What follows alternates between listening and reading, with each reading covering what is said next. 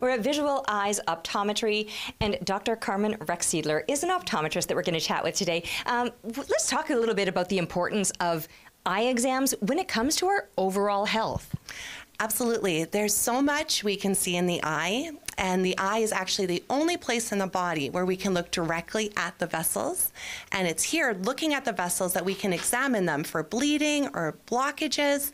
And these are really important signs of diabetes, high blood pressure, or cholesterol. Very interesting. So is there something that we would notice in our vision, like a change in vision that might be a bit of a sign?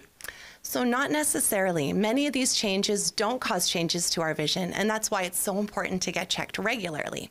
We use a microscope called a slit lamp, and that allows us to examine the different structures of the eye, and we can find some really important findings. So in the cornea, we can look for deposits in the cornea, and that can be a sign of high cholesterol, especially if we see that in someone under the age of 40. We can also look for inflammation in the eye, and that can be a sign of uveitis, which is often associated with underlying inflammatory or autoimmune conditions. We look at the nerve in the back of the eye, and that's actually an extension of our brain. And here we're looking for swelling, and that's a critical finding. All right. Any other things through, looking into the brain almost that you're able to detect then?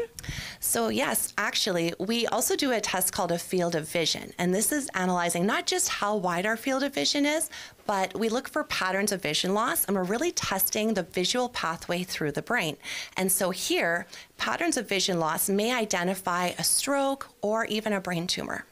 Wow, and these are obviously things that we want to stay on top of. And again, how you mentioned, you might not be able to tell necessarily by what it is that you're seeing, which kind of brings us back to the importance of regular eye exams, right? Any other things that we can do to make sure that we're staying on top of our vision? So we do recommend yearly eye exams for children and seniors. And adults should be seen every 2 years, even if you're not having a change or visual symptoms, just to do the overall health assessment.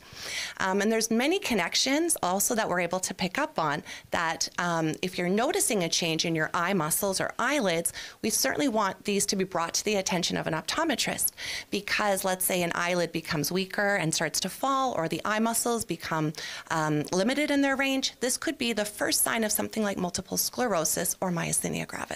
Wow, all things that, would sound terrifying, right? But then you want to catch them early because you can actually do some preventative care then by staying on top of this, right? Exactly. So if you don't have an optometrist, please find an optometrist at optometrist.mb.ca.